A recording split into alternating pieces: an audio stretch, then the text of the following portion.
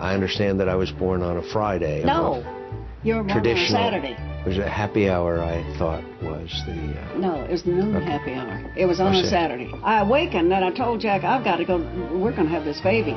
Well, anyway, this baby came, I think, about 11 o'clock. Well, anyway, the club was very close by. I'm told that on the table there were 27 bottles of scotch, all presents to Johnny. Well, you might as well enjoy it. All these men had gathered over at this club to celebrate this child's arrival. He was the sweetest, nicest child I've ever known. I think he'll make a wonderful president. Well, he's not perfect. Did I say that? He doesn't pay enough attention to his mother, I think. No, I'm happy with it. I have no complaints.